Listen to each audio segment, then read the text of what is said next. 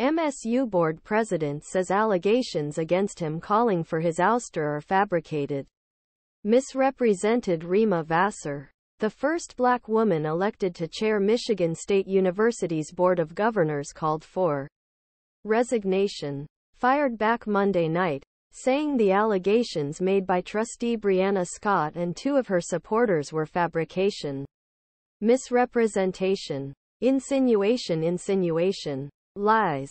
At time when we have a responsibility to show leadership in the presidential search. With our Title X roles responsibilities, the search for head football coach, and litigation both pending impending, 3 board members are focused on something I can only guess at. This letter and the false accusations underlying it distract from the important work we need to do. More. MSU begins reviewing allegations against board president.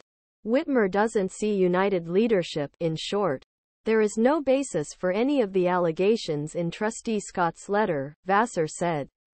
The dysfunction on the MSU Board of Trustees dates back well before my tenure as a board member. And as the first African American woman elected to chair this board. Instead of showing unity and a steady hand during a difficult time.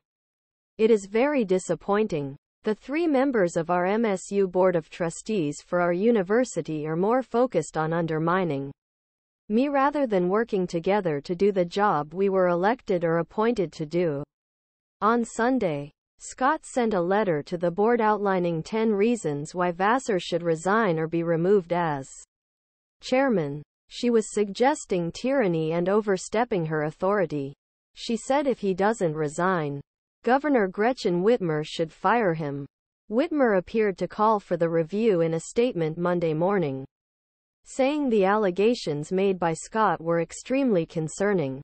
Late Monday, MSU Board Vice Chair Dan Kelly, who chairs the Board of Trustees Audit, Risk and Compliance Committee, released a statement saying Scott's allegations had triggered an investigation by the university's Office of Audit, Risk and Compliance. Among the reasons Scott says Vassar should resign is that a board member refused to allow Vassar's phone to be examined as part of an investigation into allegations that it leaked the identity of activist Brenda Tracy, a rape survivor who accused former MSU football coach Mel the Tucker of sexual harassment.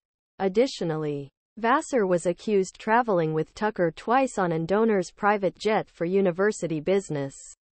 Poses with former MSU Trustee Brian Mosallam in an ad for his business, Spartan Wealth Management, congratulating him on being elected president, and allegedly attempting to negotiate a settlement of a lawsuit filed against the university by former business school dean Sanjay Gupta without the permission interim President Teresa Woodruff or board members. Vassar's statement addressed many of the issues Scott outlined in his 7-page letter. Between them, Vassar has denied leaking the identity of Brenda Trac,